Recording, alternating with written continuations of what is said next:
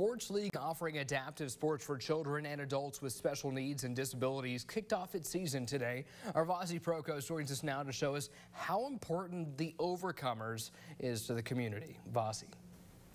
The Kendall and Friends Foundation is a nonprofit organization which sponsors the Overcomers Sports Leagues. This was their opening day for their 8th year. Kendall and Friends board members say it was a great way for parents to watch the relationships grow among the players. It was nothing but cheers and smiles as the Overcomers baseball team started their first game of the season. The league features players from all over Kentucky, children and adults with special needs and disabilities. It's just allowing them to be a part of their community where they normally wouldn't get that opportunity. So for us, it's a blessing.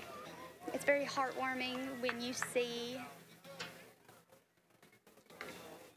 how awesome these kids develop relationships with our kids. The first year, the Kendall and Friends Foundation board saw 22 players. Now, 8 years later, that number has nearly tripled to 60, with players ranging in age from 3 to 50. I think that it's a critical part of development when they sometimes get told no, they can't do something. This is a time where they can come out and just be kids, or you know, we even offer Overcomers for our adults as well.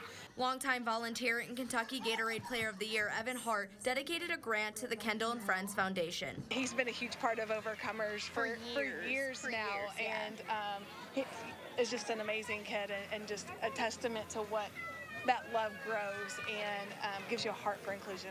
Mother Stephanie White says her 14-year-old son Elliot isn't able to join a regular baseball league due to a connective tissue disorder that creates joint pain and fatigue. She's thankful he can be a part of this league with no pressure. I just appreciate everyone that supports it, the different businesses that we see that give money to support this, because sometimes you feel forgotten when you don't fit in the mold with everyone else, and to know that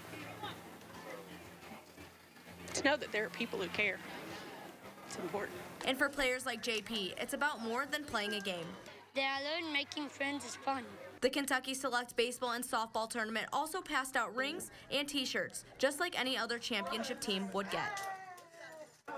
And the Overcomers will play every Saturday morning at Anderson Dean Park until September 30th.